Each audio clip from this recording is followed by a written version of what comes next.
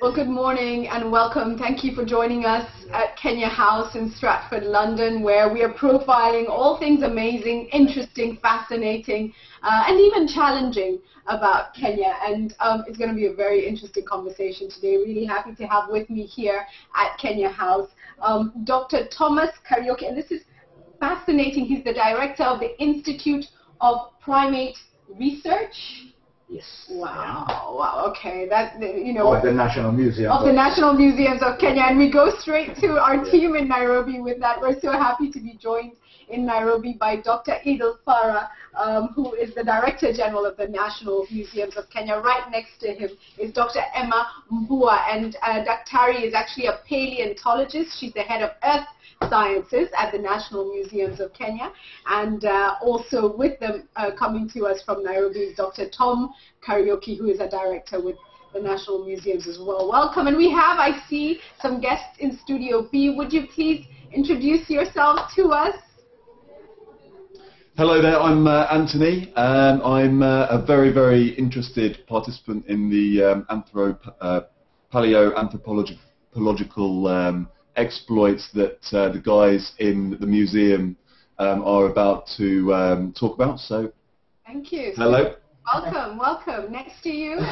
Hi, I'm Susie. I've been to Kenya before, been on safari, but I think this sounds like a great opportunity to find out more about a different side of Kenya. So keen to hear about that. Excellent, thank you. And hi, I'm Sharon. I'm from Kenya. I'm a Kenyan citizen, and really proud of Kenya and looking forward to finding out more about what we have in Kenya. Thank you so much. So let's jump straight into the conversation. And Daktari, I start with you right here. In London, Kenya is known as the cradle of mankind. Now, this has been challenged recently. I think, south of Kenya, there have been those saying that perhaps it's not. Let's put this in context. What was the discovery made in Turkana? And what does it mean in terms of positioning Kenya as the cradle? Thank you, Julie. And this is a great opportunity. And actually, since we arrived here in Kenya House, I have to say that Turkana Boy has been one of the major attractions. But for me personally, it's actually been quite exciting to stand beside him here and kind of be transported back in time and place. And really, Turkana Boy, the guys from the National Museum of Kenya, my colleagues, have a lot of details about the Turkana Boy. But what we're saying is that he is probably the most important fossil of our time in terms of presenting human origins, in terms of the significance of Turkana Boy. Let's remind people when he was discovered, who discovered him, and just to let you all know that Turkana Boy is here on display at Kenya House, and once you walk into Kenya House, he's like in the main display as you start. So it really is amazing. People walk in and the first thing you see is the history of the world there with Turkana Boy. But two Kenyans, Kamoya Kimeu and Kamoya Kimeu, working in an expedition that was led by Richard Leakey. I mean, everybody of my colleagues in the museum, when you mention those two names, then they get excited about Kamoya Kimeu and Richard Leakey, 1984 in Turkana. 1984. And let me come to National Museums of Kenya right now with this. You allowed us to display what really is an amazing heritage here. What's the message you are therefore sending to the world? Because this is a huge investment of your time and effort doing this. Let me start with you, Dr. Idil Farah, please. Thank you very much, Julie. First of all, warm greetings from Nairobi and from the National Museums of Kenya to the team at Kenya House in London.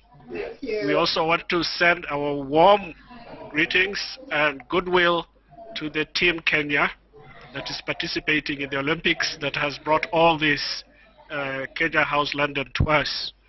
The National Museums of Kenya, Julie, is one of the public institutions that is the custodian of the Kenyan heritage. But in addition to being the repository or the bank where we deposit all our heritage, the National Museums of Kenya also undertakes cutting-edge research in providing information on various aspects from biodiversity to prehistory to cultural and ethnographic research. Today, as the Kenya House in London presents Kenya as an investment destination, the National Museums of Kenya would like to present another first, which is to say that as the Curiosity rover lands in Mars, looking for life in Mars, this is where life on Earth started. Wow. Actually started in Kenya. And we're not doing this out of fiction, we're doing it out of a marketing gimmick. We're actually using scientific evidence that is available to us to explain that life probably began in the East African region and probably in Kenya at the Lake Turkana Basin, as we will be hearing from our scientists. The Rift Valley, the Great Rift Valley, has been the source of a lot of the fossils that have told the story of human evolution and how life all started in the world. And Kenya hosts that very unique collection. And today we have renowned paleontologists, scientists who are also Kenyans by their own right, Dr. Emma and Dr. Chalo Muthi, to tell us some of this evidence that is in place.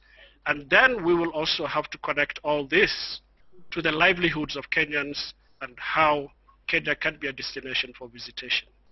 Thank you, Julie. Thank you. That's amazing. I love the, drawing the link between Mars and everything that's happening around that, and of course the history of mankind. Let me come to you, Dr. Mboa. Please give us the scientific facts. Yeah, Kenya is a house to a very large collection of early man. We currently have 1,000 remains of early man dating between 6 million and 1 million. Out here we have about 5 species of early man. The Turkana boy belongs to this group on the left here. These are known as Homo erectus. That's how we know them. I wonder if we could just, I don't know if someone is with you and can make sure they focus the camera on the fossils as you speak. Is someone there who could do that? Yes, we have a cameraman here. If you thank you so much. That's what we want. Go ahead, Dr. All right. Turkana boy has been mentioned and is our attraction there in the Kenyan house. And on my left here, we have that species, which we all know as Homo erectus. Homo erectus lived in Kenya around 1.5 million years ago. Their body physics were just like what we have in modern humans today. Looking at the Turkana boy in the house there, you can see his limbs. They are very close to what we have. So Homo erectus at 1.5 closely resembles us as Homo sapiens today. His brain was a little bit larger than the rest of the early man collections, which you see on the right here. Out here, as I said, we have about 5 species, which Kenya really boasts in. We have basically more species than others in the region, and that strengthens our position into us being the cradle for humankind. And further to that, we have a fossil which is almost 6 million years ago. That is the time when we expect man to have stood upright 6 million years ago. And we delight in having that collection here in Kenya, showing that man first stood probably in this region 6 million years ago. So that kind of evidence is not found in anywhere else, but we are quite happy to have it here in Kenya. On top of that, we had other species which were quite, which had a specifically small brain. Our line, as the humans, we have large brains. Probably that is what really made us succeed in life. While those who did not have a bigger brain at the same time, they got, they got extinct or perished. So Homo erectus is in our lineage and is quite an important discovery for Kenya and the world over. And on top of that, it provides enough information to show that early man physique and morphology closely resembles modern humans today. Thank you. Let me come to Dr. Matthew next to you and ask this question, because I'm sure a lot of people are wondering what I'm wondering. Are those replicas or are those the actual fossils? I'm sorry, I have to ask. How are you protecting this heritage? Are those, do you have to keep the fossils in certain conditions to assure that they last the next few decades and centuries? Are those actually the real fossils or replicas? Please, Dr. Thank you, Julie. I want to say that these are replicas. They are cast or duplicates of the original. The only we have is only this one, which is an original Homo sapien, you and I. But I want to tell you that the original specimens are kept in one of the most securest places in this country, in a safe, what we call a strong room. It's very, very secure. They are treasures of our ancestry. They are treasures for Kenya. They are treasures for the world. So we keep them very, very securely, and we have very minimal access to the original material. Fantastic, thank you for that. I'm sure a lot of people were wondering, so I just had to bring it in. Let's talk about what Dr. Farah mentioned, which is how do we use this rich heritage to increase our, you know, whether it's the capital coming into a country, whether it's investments into the country, so things like tourism around this heritage and this history. Dr. Farah, what's going on in terms of trying to use this to leverage the growth and development for the country? Thank you very much, Julie. As you may be already aware, under the Vision 2030, which is the blueprint for Kenya's development, the idea is to diversify the products that Kenya is selling to the rest of the world in terms of tourism destination. And a number of issues have been floated within the Vision 2030, including ecotourism, cultural tourism, and so on and so forth.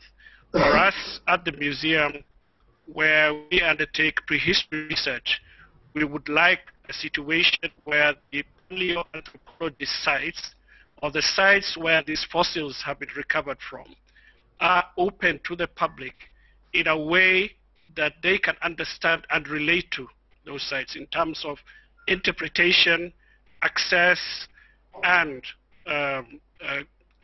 put in amenities that will allow people to spend over in these sites. So right now we're looking at a number of sites within the Rift Valley of Kenya, beginning with a site to the south of Nairobi called Olorgesailie, and then up further north to Kariandusi, Hyrax Hill, and the crown jewel, which is really the Cradle, and that is the Lake Turkana Basin. And under the Vision 2030, we are undertaking the Cradle of Mankind project, also known as the Eden project, will open up all these areas for tourism and for people to go and relate to their ancestors. Thank you so much. Yes. Just to add on what Dr. Farah has said, the message we have been passing here to the visitors to Kenya House has been one which maybe has an analogy with some of the historical sites elsewhere. So if you imagine people would visit the state of Israel to go and look at historical sites, we are saying that we would actually like to see numbers and diversification of our tourist product going to the north, going to the Turkana Basin, to actually visit the Cradle of Mankind in a way that they are paying pilgrimage to the genesis of humanity. To the journey that mankind has taken. And yesterday we were discussing tourism here, and we were highlighting some of the most beautiful parts of Kenya. Yes. There's so many, but Turkana definitely is one of them. So the Eden project sounds like an absolutely amazing project. So on that note, let me come to our second booth here at Kenya House, and everybody in there. So from what you've heard so far, what are your thoughts and comments? And do you feel that a tour of this heritage of mankind is something that would sell. Would you be interested in doing that? Let's start with the lady in the middle who's nodding her head. Yeah, absolutely. That was going to be one of my questions, whether you could visit Turkana and see where the Turkana boy was originally found. So that's really great to hear. And I'd also be interested in finding out what is there also to see at the National Museum. Okay, great. Absolutely. I'll bring those questions to the team in a moment. Yes, let's go to the other lady and the gents first. I'll give the ladies. Yeah. Thank you, Julie. For me, as a Kenyan, it's Sorry, you've just frozen for a moment.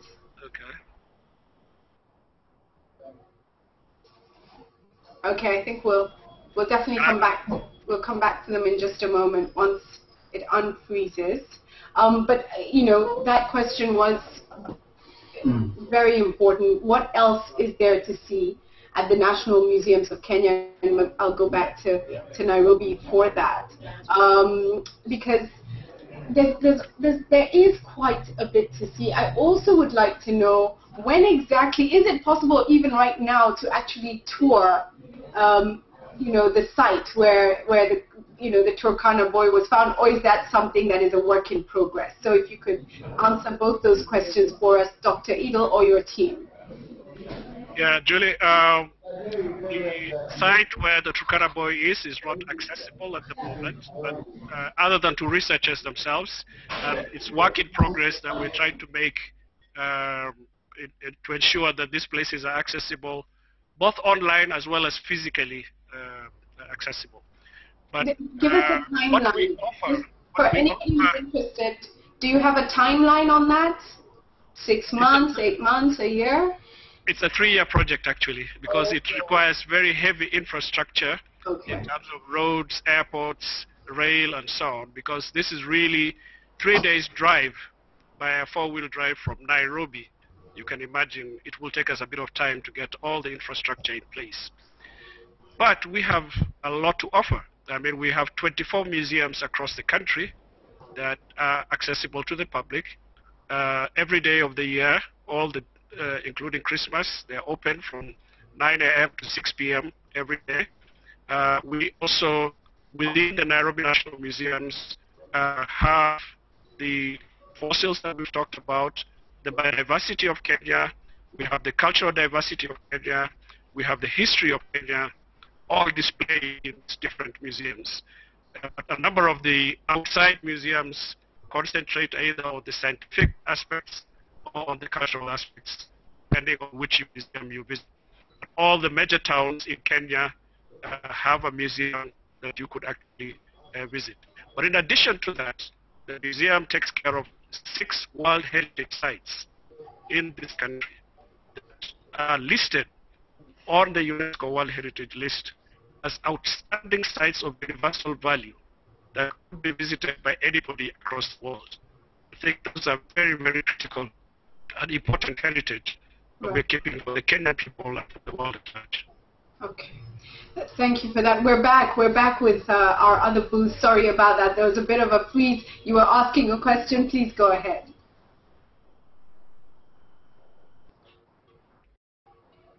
Oh, could you start again, please? Sorry, could I ask you to start again, please? Can you hear me now? Yes. Yeah, for me it was just a comment. Very excited as a Kenyan to know that there's so much more other than the safari and the beach that is always advertised. So it's very exciting, and as a Kenyan, of course, pulling more people towards museums, visiting to see the history and the findings that we have as a country. So I'm very excited as a Kenyan. Thank you for that. And to the gentleman, last but certainly not least. Thank you. So I'm obviously very interested in coming over to Kenya to see some of the existing fossils, like the Turkana boy, for example. But I'd be very, very interested to maybe go out to the site and find out how deep Turkana boy was found or buried. And maybe even going out and actually having a look for some of these fossils myself with some of my friends. Is that a possibility at all? Is that, Dr. Farah, is that one of the concerns, that even as tourists come, there needs to be an area that they cannot perhaps access? Or would you be interested in partnering with universities and perhaps experts or people who have a passion for this to allow for certain digs to take place? The possibilities are in fact, and that's what we are currently working on. But there are already sites that are available, that are accessible, including, as I talked about, Olegesaile, Hyrax Hill, and Karindusi. And these are places where you can actually do real-time, as a visitor, interact with the fossils, the stone tools, and so on and so forth. So while we welcome the gentleman to Turkana to do this, of course at a notice, because you cannot just fly to Turkana every day. This has to be arranged well ahead of time. But there are places you can go to much nearer Nairobi and still have the same experience. But there is a dream and a vision, and I hope we can confirm this from your end, that one day we will be able to drive into or fly into Turkana, that security will not be an issue, that the area will have developed around ecotourism, around tourism, and around this heritage tourism. I don't know if that's what it would be called, because certainly even in terms of the area, the rustic beauty of the area really lends itself to tourism. And Dr. Edel, is this a hope that? Yeah, absolutely. And of course, we have to work out this very, very carefully, because if we do it the wrong way, then it will not be sustainable. So we have to look at sustainability of having millions of people getting to these very fragile sites in terms of the ecosystem and the environment. And we have to arrange it in such a careful way that people can access these places without necessarily destroying the environment surrounding it. And maybe Julie, Dr. Manzi or Emma can comment on this, but for academic and research purposes, actually we do have collaborations with international universities, and we enable them to actually visit these sites, working with us hand in hand to actually explore these possibilities. Right, Dr. Aris, please come in here on that. I mean, even young individuals who say, listen, this is a passion of mine, or institutions, what is possible right now? Right now we host quite a large number of research expeditions to some of the sites we have discussed about. Every year here at the National Museum, we receive international scholars to do collaborative work with us here at the National Museums of Kenya. We go to the field for the purpose of collecting fossils, again in collaboration of international institutions as well as local ones. And students are also welcome. We are running field school whereby those who do not have a background in this research can get to know what goes on in the field of paleontology. And the numbers of people coming here to look at the material and to study for their doctorate, masters, and just to create an interest in this research is quite enormous. Every year we receive close to 200 international scholars coming just to look at the material at the National Museums of Kenya. Thank you. Sorry, there's a bit of a sound issue there. And let me come to one more question, which is looking at our heritage, and even now with the Mau Mau case here in the UK, in terms of capturing moments around our colonial history, around the struggle for independence. Is there anything being done that you'd like to tell us about, perhaps? Because these are some of the things that would be quite important also to preserve. Julie, of course, a lot is being done. This is not a one institution issue. It's a government-wide as well as a private sector collaboration in terms of securing the history of Kenya, in terms of documents, in terms of artifacts, in terms of individuals who have played a big role in the shaping of Kenya as a nation. As you're aware, right now, as we go towards celebrating 50 years of independence in 2013, we are actually putting up a lot of the historical documents together with the National Archives and other media houses, to ensure that we bring an exhibition that tells the Kenyan history from a Kenyan perspective. Because a lot of Kenyan history has been written, but a lot of that history has been written by individuals who come externally from Kenya. Right. The whole issue, of course, of Kenyan heritage being outside of Kenya is also a very thorny, very controversial, and very long issue to deal with. There are international laws that guide in terms of repatriation of some of this Kenyan heritage that's outside of Kenya at the moment. Those are issues probably that we will be dealing with in coming years as we discover what is out there that is Kenyan. Thank you so much. A little bit of sound issue there, so we're going to come to, we see that Joe Musheru has joined us in Nairobi, and Joe, if you can hear me, I mean, you know, Google has taken over information in the world. It provides information to everybody, and I guess what we're talking about right now is capturing information and using our history to leverage Kenya. What are your thoughts on this whole discussion? So first, Google hasn't taken over information. we index information and make it universally accessible. It's our mission. And I think, you know, having been in Africa and worked with Google now for over 5 years, one of the key things that's been clear is we don't have a lot of information from Africa and from Kenya. We tend to consume a lot of the information once the internet is being brought from the rest of the world. And so part of the challenge that we have even as Google is to see how much more information can we actually get online from the various information owners in the country. So in Kenya, for instance, the government has huge amounts of data and huge amounts of information that people are interested in, but most of that, even if it's digital, is not actually made available online. Although recently we saw with the open data, you know, from the government, that's beginning to happen. So I think there's still a lot for us to do compared to the rest of the world in getting the information out there.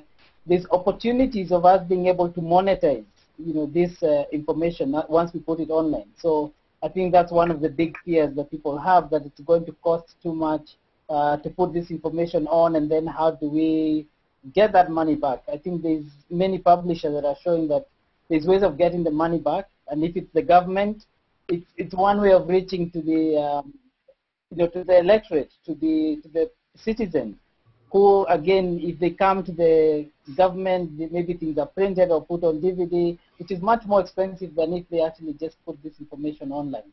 So we need to put as much of the content online as possible. That will encourage more people to go online. We'll see a much larger digital economy, and there'll be growth in many different aspects, including the advertising business. So I'm looking forward to seeing more content actually from Kenya, you know, going online and competing even with the rest of the world. And perhaps, Joe, the biggest thing is the cost of not putting the content out there and losing some of this content forever. It would be a really great cost. Just to let you all know, that's a picture we have right there of the Turkana boy on display here in London, and people really walk in, take a good look, and say, this is where we came from. This is where it all started. We're joined also by Wadzanai Madziva. Share your thoughts with us in Nairobi. Hi, Julie. Hi, how are you doing? Very good, very good. What questions and thoughts do you have for us today? No, I think generally, first of all, I think this is fantastic what we're doing.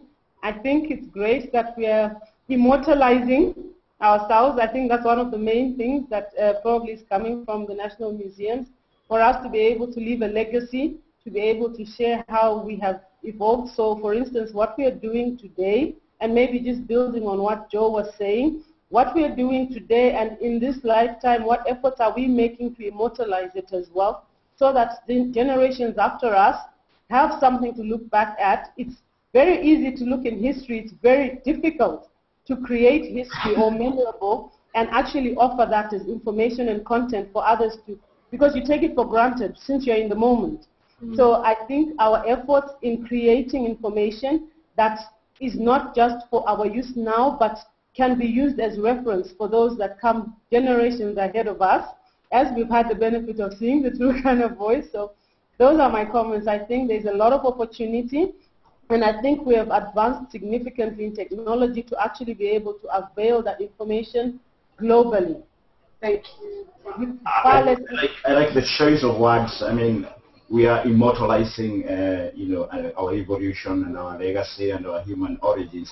And in a way, it was predicted by Charles Darwin, who is, of course, the British scientist who is regarded as the father of evolution and who can actually work out the theories of human origins.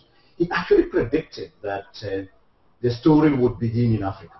Even at the time when he was doing this in the 1800s, there was not a single human fossil that was available. And yet he predicted and told his colleagues, if you want evidence for human origins, go to Africa. They disregarded him a bit and went to Asia. But eventually the scientists, including now those from the National Museums of Kenya, my colleagues, have actually proven over and over and over again that really this is the cradle of mankind.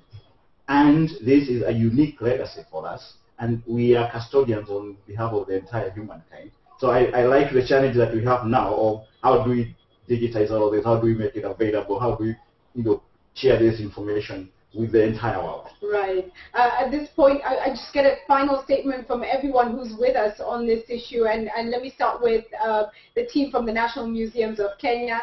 Daktari, let me begin with you, and then Dr. Farah, and then we'll go to the people who've joined us from various different places, and we'll finish with Dr. Karaoke here. Please go ahead from Nairobi. Thank you very much. I think I just want to tell everybody who is participating in this hangout that you are welcome back home, wherever you are, whether you're Japanese, whether you're American. This is where we were all born. Welcome. Thank you. Yeah, it's my pleasure once again to reiterate that Kenya is the cradle for humankind. And I would like to also reiterate the invitation to all humanity to visit Kenya, because this is where it all began. Thank you. Thank you. I would like to say that this is where we all began. We moved from Africa and Kenya around 1.8 million ago, but humanity began in Africa. It began in Kenya. So welcome back home. Thank you very much. Asante sana. Thank you so much. Let me come to you, Joe. Yeah. So I think for me, the excitement is that, first of all, we are having a hangout with the National Museums of Kenya. I think that's a massive step forward. We found, for instance, the Cradle of Mankind. I'm not sure whether you covered this or not. Right now, if you go online, most of that is South Africa. And I think we need to take steps to correct some of those either truths or untruths to make sure that that we're online. But I think it's a great step, and I'm very excited about the opportunity we have. The tools that we have also as Google, like Google Maps, YouTube, that allow us to be able to even allow people to travel virtually to some of these places, are available for the National Museums if you want to even take this further from a digital perspective, and these are available even on the mobile phones. So exciting times for Kenya ahead.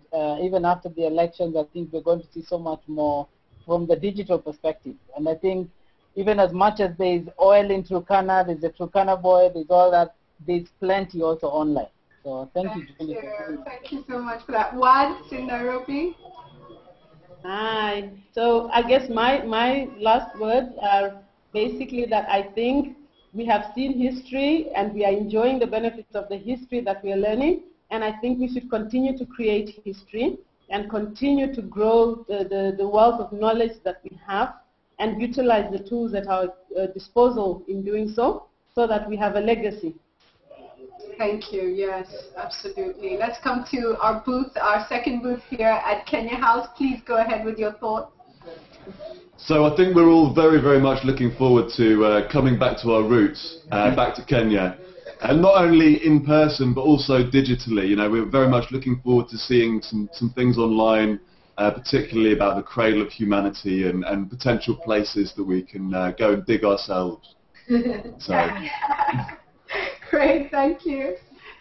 Yeah, I think it's really exciting, and I think it's great plans, which is obviously really good for tourism. Presumably will create more local jobs in Kenya, and I'm sure it will have global interest and get more people visiting Kenya over the years to come. It's really exciting. Thank you for that. Yeah, for me, I'm really proud as a Kenyan, I would say, and looking forward to traveling to Turkana and visiting the museums.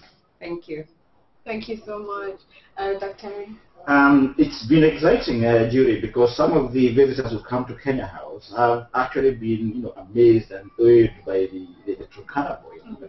And the inquiries, even from potential investors, have been very positive. And so when I go back home, I'm going to, give a very good report to my colleagues about what needs to be done as the next steps to make it a reality, so that instead of just welcoming academic and researchers into the Turkana Basin, we will develop the concepts and then develop the infrastructure to welcome all of humanity to that part of our world. Yeah. And just to finish off, did you call it the Eden Project? The Eden Project, what a name. Yeah. And you can just imagine what a project like this would be. Yeah. And, just to say, the last time I was in Turkana where, it was very dry and, of course, there was food scarcity, as we drove through the very rough but beautiful terrain, I looked around and thought to myself, what an amazing place. And I can't wait for the day that people can come here to celebrate the cultural diversity and richness that is here. Yeah. The beautiful lake, but Turkana is a big area, even where the lake isn't, where it doesn't exist, in the other parts of Turkana, absolutely beautiful, but also imagine the richness of that whole concept of the Eden Project. So we wish you, as the National Museums, all the best. We are looking to you to execute this for us. And as we've also mentioned here, the issue of content and putting this information online, keeping it alive is so critical. So thank you all for joining the conversation. Hats off to you all. Appreciate it. Have a wonderful day, guys. Thank you. Thank you. Bye. Bye. Bye.